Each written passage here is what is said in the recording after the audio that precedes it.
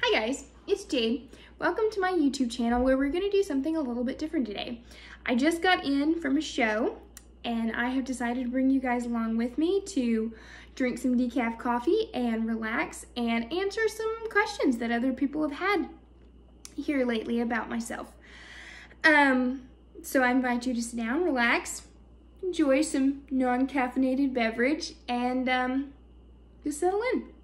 Later on, I'll be interviewed by my favorite little buddy, so I hope you enjoy it.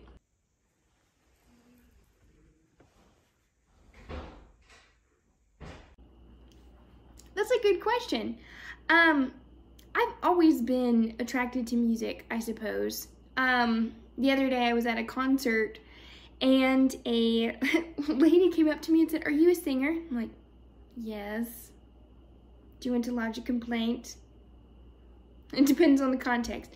And she's like, no, I got to see you perform one time, and I remembered that you were the little girl that I babysat when I was 13 and you were a year old. I thought, wow, how cool. And she came up to me at a show and she said, "Oh, I used to remember we used to dance around the kitchen to Alan Jackson all day." And that was what little Jade wanted to do 24/7, was listen to Alan Jackson music.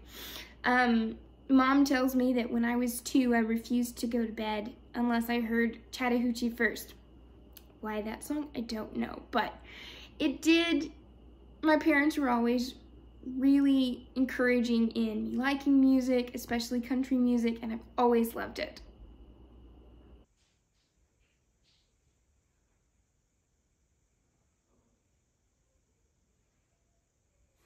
So how did I get started on the fiddle? Well, I think I was maybe 5 or 6, and we lived in New Mexico, and my parents took me to see a concert at the Cactus Theater in Lubbock. And none of us can really remember what concert it was. It might have just been, you know, a tribute concert to whatever band, but I remember the fiddle, and I remember being so enthralled with the fiddle. Like, I have to have one. I have to do that. And that's what I thought. And later that year for Christmas, I got one. I think I was 6 or 7, and I started lessons, and it's just been kind of a snowball effect from there. I started getting really serious about fiddling when I was 12, after Camp Bluegrass at South Plains College in Loveland, Texas, and that just changed my world.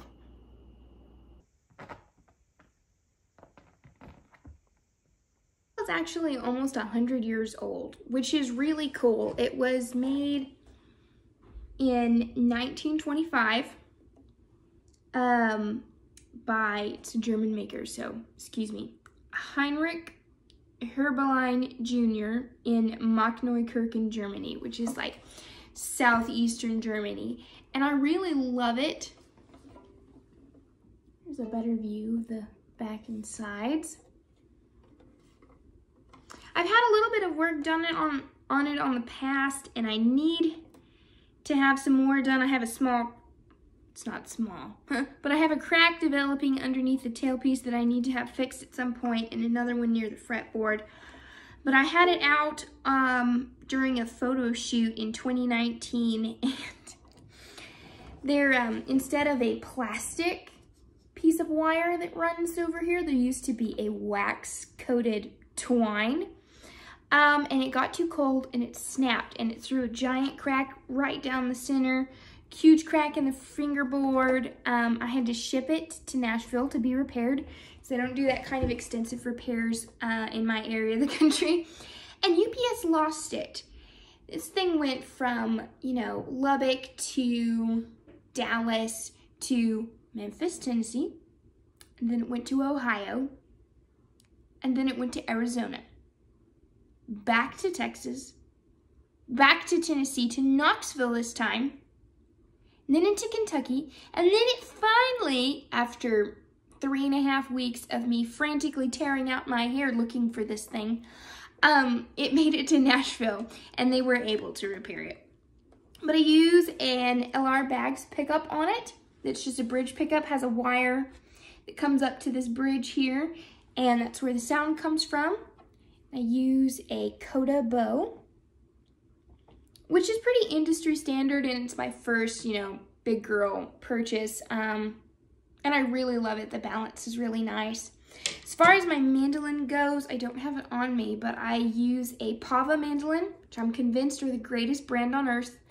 And they're actually made in Texas by a maker in Austin, and you should check them out.